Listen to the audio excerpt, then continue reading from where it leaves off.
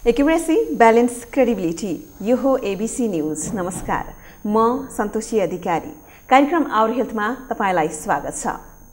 दर्शकबिन्द, बदलिदो जीवनशैली, तयारी खाना खाने प्रवृत्ति, व्यायामको अभाव, सुर्तीजन्य र मादक पदार्थको सेवन जस्ता कारणले क्यान्सर रोगीका बिरामीको संख्या दिनानुदिन बढिरहेको छ।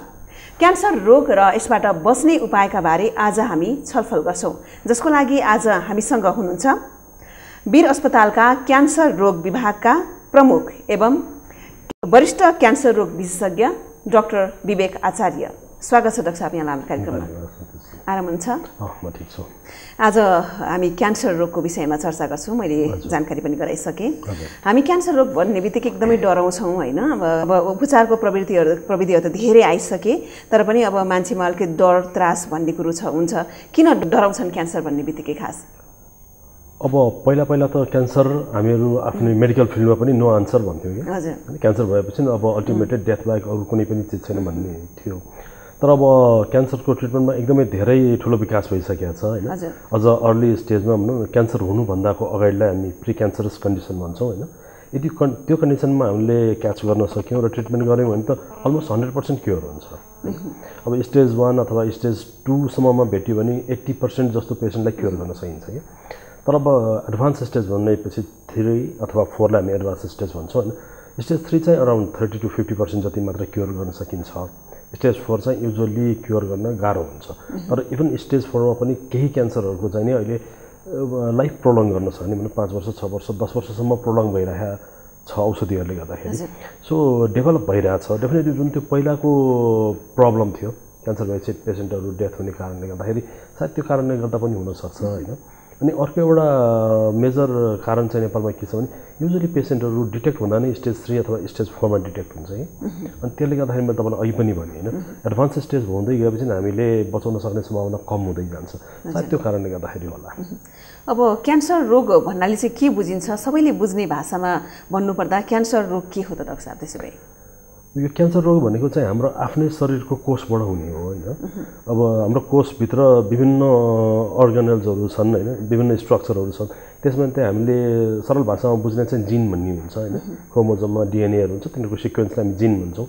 त्यो जिनमा जब कुनै पनि बाहिरबाट अथवा भित्रबाट जब त्यसमा चेन्जेसहरू आउँछ त्यसलाई हामी म्युटेसन भन्छौँ। अब त्यो म्युटेसन चाहिँ कस्तो हुन्छ भने त्यो म्युटेसनलाई राम्रो गर्ने, रिपेयर गर्ने मेकानिजम हाम्रो शरीरभित्र हुन्छ। तर त्यो रिपेयर गर्ने मेकानिजम यदि हाम्रो डिफेक्टेड छ भने त्यसले त्यो रिपेयर राम्रोसँग गर्न सक्दैन र त्यो रिपेयर नभएको सेल्स यदि बाँचिरह्यो भने कालान्तरमा गएर त्यो क्यान्सरमा चेन्ज हुनसक्छ। सो त्यो हाम्रो शरीरभित्रको सेल्स नै हो, कुनै कीटाणु अथवा केही चिज होइन। त्यो हाम्रो शरीरभित्रकै सेल्स हो जो चाहिँ अबनर्मल्ली ग्रोथ गर्न थाल्छ क्या। त्यसको डिफ्रेन्ट टाइपको क्यारेक्टर त्यसले गेन गर्छ म्युटेसन भएपछि हैन। अनि त्यसबाट त्यो आउटग्रोथ हुन थाल्छ। त्यसको कन्ट्रोलै गर्न सक्दैन। शरीरमा कन्ट्रोल गर्ने मेकानिजम पनि छ, तर त्यो कन्ट्रोलिङ मेकानिजम चाहिँ फेल भएर जान्छ र क्यान्सरको सेल्स एकदमै बढेर जान्छ, स्प्रेड आउट हुन थाल्छ।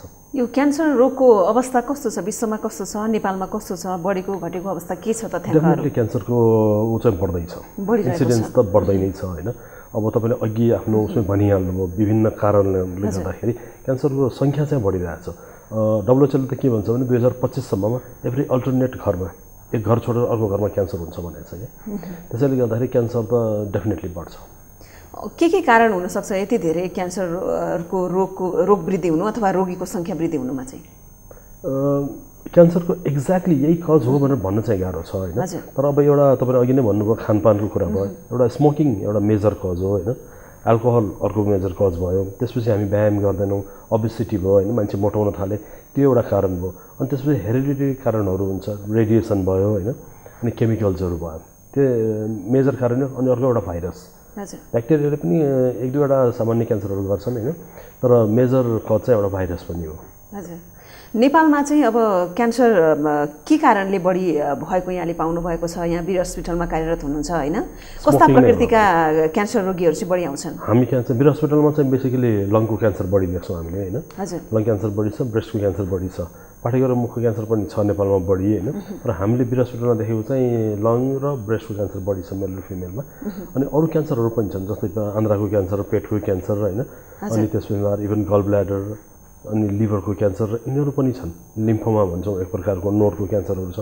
भेराइटी अफ क्यान्सर छ तर मेजर क्यान्सरको बल्क चाहिँ नि लङ क्यान्सर र ब्रेस्ट क्यान्सर छ के कारण फैलिन्छ कसरी फैलिन्छ डाक्टर साहब क्यान्सर भइसकेपछि एउटा अङ्गमा क्यान्सरले छोइसके पछाडि हैन कसरी फैलिन्छ त्यो क्यान्सरको सेल्सको चाहिँ कस्तो खाले क्यापेसिटी हुन्छ भने त्यो ब्लड भेसल्स भित्र छिर्न सक्छ हैन लिम्फेटिक भेसल्स भित्र छिर्न सक्छ अनि त्यहाँबाट त्यो ब्लड भेसल्सको ब्लडको माध्यमबाट अथवा लिम्फको माध्यमबाट एक अर्गनबाट अर्को अर्गनमा पुग्छ अनि कुनै एउटा ठाउँमा गएर त्यो बस्छ अनि त्यहाँ फेरि ग्रोथ गर्न थाल्छ जस्तै लङको क्यान्सर ब्रेनमा पुगिरहेको हुन्छ हैन त्यो ब्लडबाट माथि गएर बस्न जान्छ अनि त्यसले फङ्सनहरूलाई डिस्टर्ब गर्न थाल्छ ब्रेनमा फङ्सन डिस्टर्ब गर्ने भयो लङको फङ्सन डिस्टर्ब गर्ने भयो अनि त्यस कारणले गर्दा इन्फेक्सनले गर्दा या त फङ्सनले गर्दाखेरि चाहिँ ब्रेनको डेथ हुन्छ अब यो चुरोट खैनी बढी खानेलाई क्यान्सर हुन्छ यहाँले भन्नुभयो हैन अब नखानेलाई पनि त क्यान्सर भइरहेको हुन्छ हैन अब क्यान्सर अब यो के कारणले नखानेलाई चाहिँ के कारणले हुन सक्छ डाक्टर साहब हो नखानेको कारण पत्ता लगाउन अलिक गाह्रो छ लङ क्यान्सर अब भनौँ न एउटा रेडन भन्ने जुन हुन्छ एक प्रकारको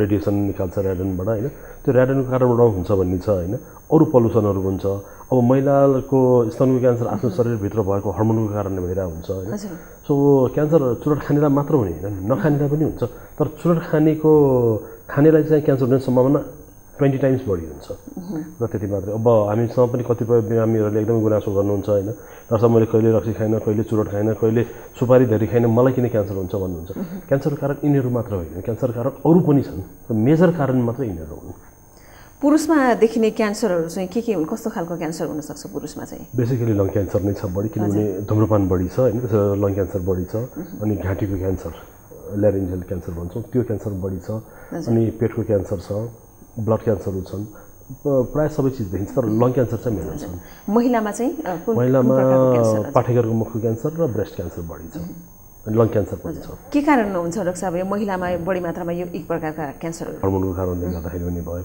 अनि पाठेघरको मुखको क्यान्सर चाहिँ नि भाइरसले गर्दा हुन्छ हैन ह्युमन पेप्लोमा भाइरस भन्छ त्यो भाइरसको कारणले गर्दाखेरि सर्भिकल क्यान्सर अलमोस्ट 90% भन्दा माथि चाहिँ त्यस कारणले हुन्छ भने प्रुफै भइसकेको छ र त्यसको त एउटा भ्याक्सिन पनि आएको छ बजारमा हैन अहिले काठमाडौँमा छ कि छैन अहिले सर्टेज भयो भन्ने सुनेको थिएँ अदरवाइज भ्याक्सिन छ त्यो भ्याक्सिन एउटा सर्टेन एजमा दिएपछि पाठेघरको मुखको क्यान्सर हुनबाट बचाउन सक्छ त्यसले हैन त्यो भ्याक्सिन चाहिँ अब कहाँ उपलब्ध छ हैन कति एजमा लगाउनुपर्छ कसरी लगाउनुपर्छ त्यो चाइल्डहुडमै अब बेसिकली भाइरस त सर्ने भयो हैन सेक्सुअल कन्ट्याक्टबाट सर्ने चान्सेस बढी हुन्छ सो सेक्सुअल कन्ट्याक्ट हुनुभन्दा अगाडि नै दिनु पर्यो अनि स्कुल एजमै लगाउने चलन हुन्छ अनि अब पहिला 3टा डोज दिनुपर्छ भन्दै थियो अब अहिले 2टा डोज भए पनि पुग्छ भन्ने जस्तो कुरा भएको छ अब मेबी नियर फ्युचरमा 1 डोजले पनि पुग्छ कि भन्ने जस्तो कुराहरू चल्दैछ यदि त्यतिकै इफेक्टिभ हुने भने धेरै लागिरहनु परेन तर के भयो भने त्यो भ्याक्सिन बनाउने ऊ चाहिँ एकदम कम छ संसारभरमा 2-3टा मात्र कम्पनीले बनाउँछ सो अहिले सर्टेज जस्तो भइरहेछ क्या यसबारे अब धेरैलाई जानकारी नहुन पनि सक्छ हैन जनचेतना अलिकति बढाउनु पर्छ जस्तो लाग्दैन यो विषयमा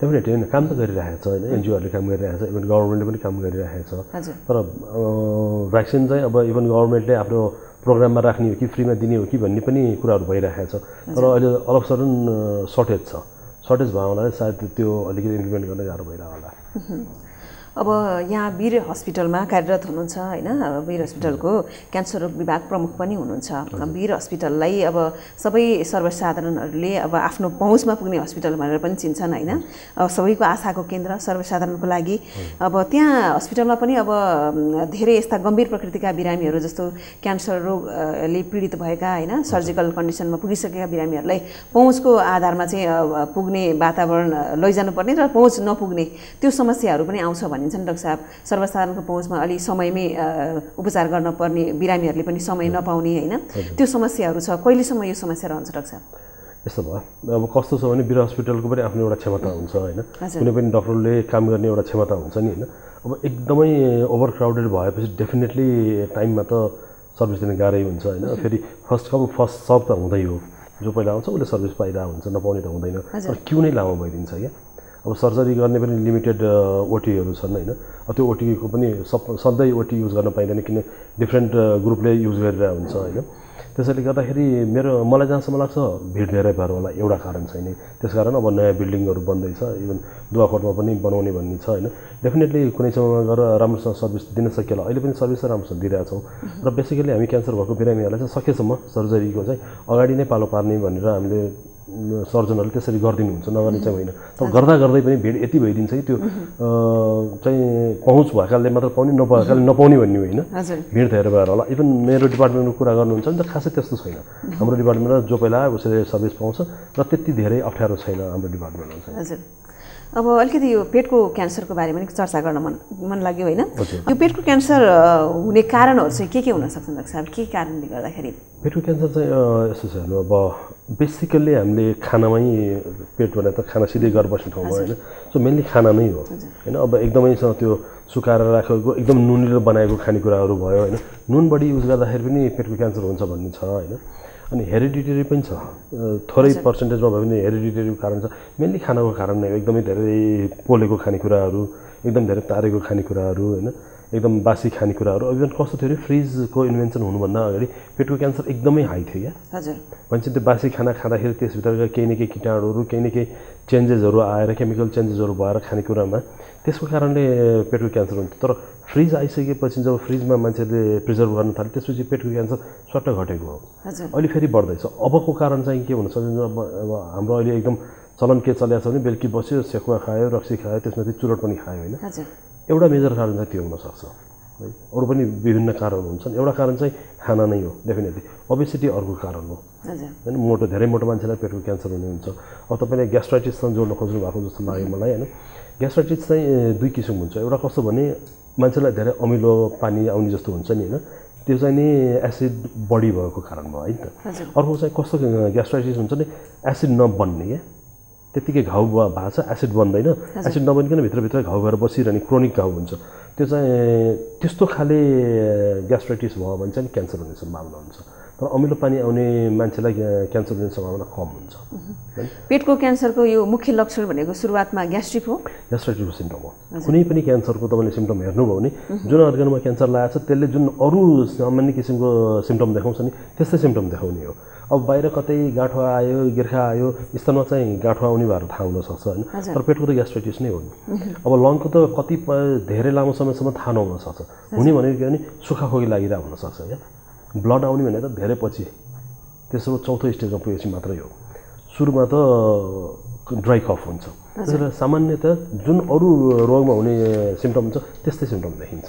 अब क्यान्सर भइसके पछाडि होइन कुन स्टेजमा चाहिँ अलिक अपरेसनै गर्नुपर्ने अवस्था आउन सक्छ डाक्टर साहब?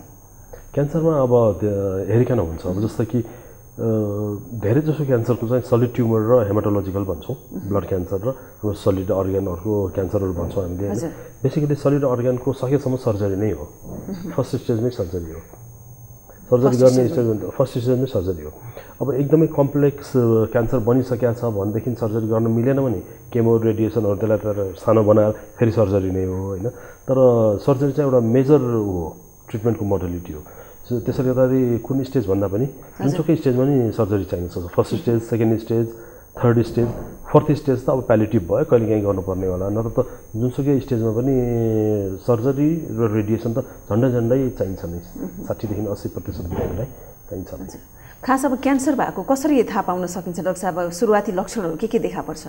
म तपाईँलाई अघि पनि भने सबै लक्षण चाहिँ भने सामान्य अरू रोगको जस्तै नै हो कि होइन। अब आवाज धोत्रो भयो भने होइन, आवाज धोत्रो भयो, के भयो, इन्फेक्सन भयो भने औषधि खायो, निको हुँदैन नि त होइन। 2 हप्ता 3 हप्ता भइसकेको छ, निको भइरहेको छैन भने तपाईँले एकचोटि गएर डक्टरलाई चाहिँ गएर देखाउनु जरुरी हुन्छ। डक्टरमा यदि सिम्टम छ, सामान्य रुगा लागेछ, औषधि खायो, निको भयो, 3-4 दिनमा गयो, निको भयो भने ठिक छ। त्यो सिम्टमहरू अलिकति लामो हुने बित्तिकै चाहिँ नि मलाई केही प्रब्लम छ कि भनेर डक्टरमा जानुपर्छ एउटा। अनि अर्को चाहिँ इन्भेस्टिगेसन गराउनुपर्छ है। हजुर, एउटा चलन हाम्रोमा चाहिँ के छ भने अननेसरी इन्भेस्टिगेसन गराइदियो भन्ने चलन छ है डक्टरहरूलाई होइन। अननेसरी इन्भेस्टिगेसन हुनसक्छ, कहिलेकाहीँ अननेसरी ओभर चाहिँ टेस्टहरू भइरहेको हुनसक्छ। तर इन्भेस्टिगेसन गराएपछि पो हामी ढुक्क हुन्छ नि। डक्टर पनि भगवान् त होइन, छोएर मात्र थाहा हुने होइन नि। अब भित्र फोक्सोमा के भइरहेको छ त हामीलाई थाहा हुँदैन। एक्सरे त गरेर कमसेकम एउटा एक्सरे त गरेर हेर्नु पऱ्यो। एक्सरेमा केही देखिएन, खोकिएको खोकै छ भने त्यो एउटा सिटी स्क्यान गरेर हेर्नु पऱ्यो, के छ भित्र भने त थाहा पाउनु पऱ्यो नि होइन। सो इन्भेस्टिगेसन गर्नबाट आफू पनि गर्नु हुँदैन, मलाई बेकारमा इन्भेस्टिगेसन गरायो जस्तो फिल पनि गर्नु भएन। र इनकेस डक्टर साहबहरूले गर्न मान्नु भएन, डक्टर साहब एउटा केही इन्भेस्टिगेसन गरेर हेर्ने कि भनेर पनि भन्दा हुन्छ। खालि औषधि मात्र खायो बस्यो औषधि मात्र खायो बस्यो गर्दा गर्दै त लेट स्टेजमा पुग्न बेर लाग्दैन कि सो तपाईँलाई कुनै पनि सिम्टम्स छ भने डक्टरकोमा गएर भनेर प्रसाद क्यान्सर छ कि छैन त्यो चाहिँ एक्टिभिटी छुट्याउनु जरुरी हुन्छ जस्तो लाग्छ मलाई हामीले अब समग्र क्यान्सर रोगको विषयमा छलफल गरिरहेका छौँ होइन अब यो फोक्सोको क्यान्सरको कुरा गर्नुपर्दा फोक्सोमा क्यान्सर भएको कसरी थाहा पाउन सकिन्छ अथवा लक्षणहरू के देखा पर्छ त फोक्सोभित्र चाहिँ म तपाईँलाई अघि पनि भने एकदम ड्राई कफ सुक्खा खोकी लागिरहेछ लामो समयदेखि सुक्खा खोकी लागिरहेछ भने डक्टरकोमा गएर एउटा इन्भेस्टिगेसन चाहिँ गराइहाल्नुपर्छ एक्सरे गरियो त्यसमा दाग देखिया छ भनेदेखि कहिलेकाहीँ इन्फेक्सनले पनि दाग देखिया हुन्छ ट्युबरकुलोसिस दाग देखिया हुनसक्छ क्यान्सरको दाग पनि हुनसक्छ सो त्यो कन्फर्म गर्नु जरुरी छ तपाईँ अलि लामो समयदेखि चाहिँ त्यो क्यान्सरको त्यो फोक्सोको दाग एउटा एक्सरे गरे हेऱ्यो तपाईँलाई एन्टिबायोटिकहरू दिनुहुन्छ र सबैले के गर्नुहुन्छ आफ्टर सर्टन टाइम बोलाउनुहुन्छ फेरि एक्सरे गरेर हेर्दा त्यो दाग त्यत्रै छ अब ठुलो भयो भने त शङ्का लाग्यो नि होइन त्यसपछि के गर्ने सिटी स्क्यान गर्ने कि ब्रोन्कोस्कोप गरेर त्यसको बायोप्सी गरेर हेर्नु जरुरी हुन्छ के छ भनेर त्यो चाहिँ नि गर्नुपर्ने हुन्छ फोक्सोको मेन पहिलो सुरुको सिम्टम भनेको ड्राई कफ हो लामो समयसम्म तपाईँको ड्राई कफ छ भनेदेखि क्यान्सर छ कि छैन भने छुट्याउनु चाहिँ जरुरी हुन्छ अब अलि लेट स्टेज भएपछि त छाती दुख्ने होइन रगत आउन सक्ने खगारमा रगत देखिने वेट लस हुने त्यस्तो सिम्टमहरू त लेट स्टेजमा हुने हो अर्ली त ड्राई कफ महिलामा अब धेरै जसो हुने ब्रेस्ट क्यान्सरको कुरा गर्नुभयो यहाँले होइन ब्रेस्ट क्यान्सर हुँदाखेरिका लक्षणहरू के हुन्छ त्यसबारे पनि जानकारी गराइदिनुहोस् स्तनमा गाँठो आउने नै हो जस्तो कि हामीले अब बारम्बार भन्ने गरी हुन्छ आफ्नो स्तन आफै जाँच गरेर हेर्ने स्तन जाँच गरेर हेरेपछि यदि गाँठो भेट्यो भने तुरन्त डक्टरको सम्पर्क गर्ने भन्ने एउटा त्यो पक्ष छ होइन तर त्यो गर्दाखेरि पनि कस्तो हुन्छ भने महिलाहरूले आफ्नो स्तनको गाँठो पत्ता लगाउन्जेलसम्ममा त्यो गाँठो ठुलो भइसकेको हुन्छ क्या एटलिस्ट 2 सेन्टिमिटर जस्तो हुन्छ 2 सेन्टिमिटर भनेको अलिकति एडभान्स स्टेज हुन खोजे जस्तो बुझ्छौँ हामीहरू होइन त्यसैले गर्दा गाँठो छ छैन भनेर पत्ता लगाउने भन्दा पनि यदि तपाईँ सहरी क्षेत्रमा हुनुहुन्छ म्यामोग्राम छ भनेदेखि म्यामोग्राम गर्न हामी सजेस्ट गर्छौँ कि 45 वर्षभन्दा माथिको फिमेलहरूलाई म्यामोग्राम गरेर हेर्नुपर्छ स्तन छामेर त थाहा पाउने त अब फेसिलिटी छैन अब म्यामोग्रामहरू छैन भनेदेखि भिन्दै कुरा हो होइन भनेदेखि सहरी क्षेत्रमा म्यामोग्राम छ भने म्यामोग्राम नै गर्ने हो त्यसबाट चाहिँ एकदम अर्ली स्टेजमा क्यान्सर छ कि छैन क्लियर हुन्छ क्या अनि त्यो भने हामीले मैले अघि पनि भने अर्ली स्टेजमा हामी क्यान्सर 100% क्योर गर्न सक्छौँ त्यसैले गर्दा आफू अलिकति सचेत हुनुपर्छ होइन र इन्भेस्टिगेसनहरू चाहिँ गर्न अप्ठ्यारो मान्नु अब महिलामा हुने अर्को पाठेघरको मुखको क्यान्सर यसबारेमा नि अलिकति चर्चा गरौँ यसमा चाहिँ अब लक्षणहरू के देखा पर्छ कसरी बस्ने यसबाट अलिकति जानकारी गराइदिनुहोस् न एउटा त मैले अघि पनि भने ह्युमन प्यापिलोमा भाइरस भन्ने यो भाइरसबाट हुने क्यान्सर भयो होइन सो यौन सम्पर्कबाट सर्ने रोग भयो यो चाहिँ मल्टिपल पार्टनर बनाउनु हुँदैन भन्छौँ हामीहरू होइन अनि सेफ सेक्स गर्ने भन्छौँ अनि त्यसपछि रेगुलरली प्यापिस्मेयरको जाँचहरू गराउने अथवा भिआइए भन्ने टेस्ट हुन्छ त्यो भिआइए टेस्ट गराएर हेर्ने त्यहाँ कुनै पनि क्यान्सरको लक्षण छ कि छैन सर्भिक्समा यदि क्यान्सरको लक्षण छ भनेदेखि तुरन्तै उपचार गर्ने तपाईँ सिम्पटम आउन्सजेलसम्म कुर्नु भने त अलरेडी स्टेज 2 स्टेज 3 मा पुगिसकेको हुन्छ त्यो स्टेजमा भनेको चाहिँ अब सेतो पानी बग्ने दुख्ने अनि ब्लिडिङ हुन सक्ने समस्याहरू भए होइन तर त्यो सिम्पटम आउने भनेको लेट स्टेजमा हुन्छ त्यसैले गर्दा सिम्पटम आउनुभन्दा अगाडि नै चाहिँ महिलाहरूलाई त अब हामी भन्छौँ यङ एज नै भन्छौँ होइन 20-25 वर्षको उमेरदेखि नै अथवा 22 वर्षको उमेरदेखि नै सेक्सुअल कन्ट्याक्ट भएको 3 वर्षदेखि नै प्यापिस्मेयर गरेर हेर्ने भन्छौँ त्यसैले त्यो चाहिँ रेगुलर प्र्याक्टिस गरिरहनुपर्ने हुन्छ क्यान्सर रोग लाग्न नदिन चाहिँ के गर्ने त डाक्टर साहब त्यसो भएदेखि हाम्रो जीवनशैली हाम्रो खानपान कसरी लैजाने अगाडि बढाउने अब क्यान्सरलाई हामीले यसरी डिभाइड गर्छौँ त्यसलाई चाहिँ प्रिभेन्टेबल क्यान्सर भन्छौँ अब केही क्यान्सरलाई हामीले प्रिभेन्ट गर्न सक्छौँ होइन जस्तै सादा जीवन उच्च विचार भन्ने छ नि होइन रक्सी चुरोट बन्द गर्नु पऱ्यो होइन अनि त्यसपछि खानामा सकेसम्म मसला चिल्लो पिल्लो धेरै नखाने कहिलेकाहीँ खाँदा केही फरक पर्दैन तर खाँदै राखेको खानेकुराहरू सकेसम्म नखाने खाँदै राखेको खानेकुरा आलो छ भने यदि चिसो छ भने त्यसमा ढुसी पर्ने सम्भावना हुन्छ त्यसले लिभरको क्यान्सर गराउन सक्छ गलब्लाडरको क्यान्सर गराउन सक्छ पेटको क्यान्सर गराउन सक्छ सो खाँदैको खानेकुराहरूलाई सकेसम्म अभोइड गर्ने खानेको अचारलाई पनि सकेसम्म अभोइड गर्ने फ्रेसली बनाएको खानेकुराहरू खाने होइन अनि त्यही यस्तो खाले जीवनचर्या अप्नायो अनि रेगुलर एक्सर्साइजहरू गर्ने यसले झन्डै 30% क्यान्सरलाई कन्ट्रोल गर्न सकिन्छ प्रिभेन्ट गर्न सकिन्छ होइन तर सबै क्यान्सरबाट बच्न सक्ने भन्ने चाहिँ हुँदैन किन मैले अघि पनि भने सबै क्यान्सरको कारण थाहा छैन होइन कारण थाहा पाए पो हामी बच्ने हो त होइन अब महिलाको स्तनमा हर्मोनले क्यान्सर गराउँछ थाहा छ अब शरीरभित्र हर्मोन त हुन्छ नै अब त्यो त हामी अभोइड गर्न सक्दैनौँ नि होइन त्यसैले गर्दा रेगुलर चेक गराउने म्यामोग्राम गराउने हेर्ने क्यान्सर छ कि छैन आफ्नो एज भएपछि आफ्टर 45 चाहिँ डक्टरकोमा जाने भन्ने हेर्ने त्यो आफै अलिकति प्रोएक्टिभ भएर कामहरू गर्नुपर्ने हुन्छ कुनै व्यक्तिलाई होइन अब कुनै अङ्गमा क्यान्सर भइसकेको छ भने त्यो व्यक्तिले चाहिँ कस्तो जीवनशैली अपनाउनुपर्छ के गर्नुपर्छ अब खानपान के गर्नुपर्छ डाक्टर साहब यो पनि डिपेन्ड गर्छ कुन क्यान्सर भएको छ भनेर होइन। जस्तो लङ क्यान्सर भएको छ भने चुरोट त छुनु पनि भएन, चुरोट अरूले खाएको ठाउँमा बस्नु पनि भएन होइन। अनि धुवा धुलोहरूमा बस्नै भएन, एउटा त्यसबाट परहेज गर्नु पऱ्यो। अनि रेगुलर एक्सर्साइजहरू गर्नु पऱ्यो होइन। अनि खाना फलफुलहरू मात्र बढाउनु पऱ्यो। अनि खानेकुरा स्वच्छ खानु पऱ्यो। यो चिजहरू गऱ्यो भने फेरि रिपिट क्यान्सर हुने सम्भावनाहरू बच्न चाहिँ सकिन्छ होइन। वीर हस्पिटलमा चाहिँ अब क्यान्सर रोगीहरूको लागि होइन के कस्तो सेवा सुविधाहरू छ डाक्टर साहब, व्यवस्था कस्तो छ? वीर हस्पिटलमा अब एउटा डिपार्टमेन्ट छ होइन, हामी क्लिनिकल ओन्कोलोजी भन्छौँ। त्यहाँ चाहिँ हामी किमोथेरापी, रेडिएसनको मेसिन बिग्रिएको थियो, अब सायद 2-3 महिनामा हामी रेडिएसन सुरु गर्छौँ होला। रेडिएसन थेरापी, किमोथेरापी अनि प्यालिएटिभ केयर, मैले अघि पनि भनेको थिएँ स्टेज 4 जहाँ हामी क्योर गर्न सक्दैनौँ तर प्यालिएटिभ केयर गरेर क्वालिटी अफ लाइफ चाहिँ इम्प्रुभ गर्छौँ क्या। हो त्यो खाले सर्भिसेसहरू हामीले दिइरहेछौँ। अनि क्यान्सरको स्क्रिनिङ जुन मैले अघि भनेको थिएँ, पाठेघरको पानीको जाँच, मेमोग्राम, कोलोनोस्कोप, यिनीहरू सबै सुविधाहरू हस्पिटलमा छ। सर्जरी पनि छ, सर्टन डिपार्टमेन्टमा सर्जरीहरू पनि हुन्छ। सबै किसिमका सर्जरीहरू चाहिँ नै म भन्न सक्दिनँ होइन, तर धेरै सर्जरी चाहिँ हुन्छ वीर हस्पिटलमा। अनि रह्यो केमोथेरापी, अब 1 लाख रुपियाँको जुन गभर्मेन्टले सर्भिस दिएको छ त्यो सर्भिस त छँदैछ। त्यसबाहेक पनि यदि कुनै पनि बिरामीसँग पैसा छैन भनेर वीर हस्पिटल आयो भने पैसा नभएको कारणले गर्दाखेरि औषधि नपाएर फर्किनुपर्ने अवस्था चाहिँ हुँदैन। हाम्रो डिपार्टमेन्टमा हामीसँग फ्री औषधि स्टकमा राखेका छौँ। वर्षको 12-15 लाख औषधि किनेर राख्छौँ। 20,000-30,000 जाने औषधिहरू हामी फ्रीमा दिन्छौँ पैसा नहुने बिरामीलाई। सो बिरामी हामी कहाँ आइसकेपछि पैसा छैन भने फिर्ता चाहिँ जानु पर्दैन।